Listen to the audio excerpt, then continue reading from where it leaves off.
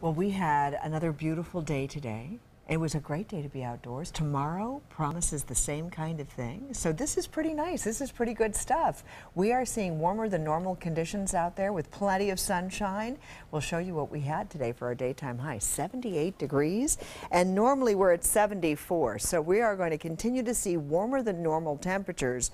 But because we're going to see some drier air mixed in with it, it's going to feel very comfortable beginning tomorrow. 63 was our overnight low last night. Tonight we'll get closer into the 50s for the overnight low period. This is normal for us this time of the year, 55 and 74 degrees.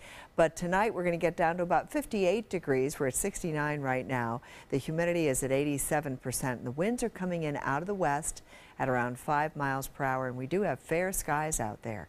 We had a cold front that was moving on down the state, and that frontal system has produced nothing but mostly sunny skies for us today and drawn down some drier air as well. Most of the showers that we did see were so light, they were barely discernible on radar, and right now we are looking at those clear skies. You can see how dry it is all across the state of Florida, and this has been drawn in by a high pressure system across the southeast, and that's helped to push that cold front all the way through. So for the next couple of days we're going to see some pretty nice weather, and then beginning on Sunday night you can see here's where the frontal system is going to start to stall out just a little bit.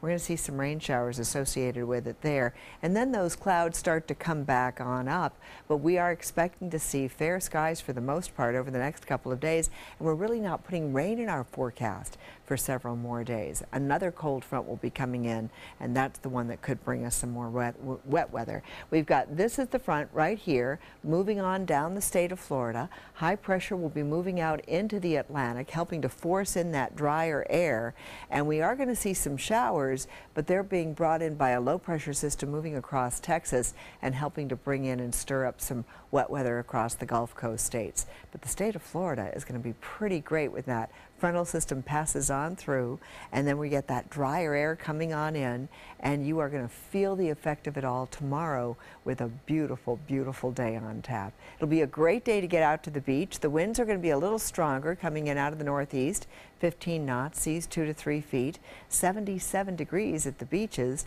Tonight we get down to 58 degrees, mostly clear skies, so cooler than last night, and then tomorrow we're back up to 78 degrees, very, very comfortable, some breezy conditions as well, and we keep those warmer than normal temperatures with us all the way through Thursday.